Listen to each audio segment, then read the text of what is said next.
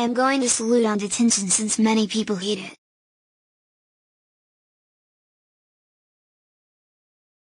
Done.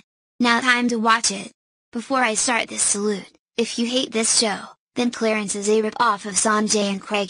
Anyways, enjoy. Detention. Wow! This show rocks! This show is about a group of kids that they like to go on awesome adventures. Shelly is great. He is way better than TJ. Duncan is awesome. He is way better than Vince. Sharina is my #1 favorite character in this show. She is way better than Spinelli. Lemon Jello and Orange Jello are sexy. They're way better than Gretchen. Emmett is epic. He is way better than Mikey. And Jim is my best friend. He is way better than Gus. The animation is great. The characters are way better than Recess. The theme song makes me dance. And the whole show is awesome. Too bad it got cancelled. I hope it gets a reboot.